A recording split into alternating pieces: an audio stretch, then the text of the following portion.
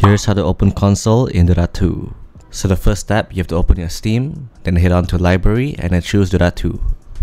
So all you have to do is right click, then hit properties, and this general screen will pop out. After that, just look at the bottom of the screen and you will see launch options. So just click on into it and type -console, and then you're done. So now all you have to do is just close the tab, turn on your game and wait for 10 years.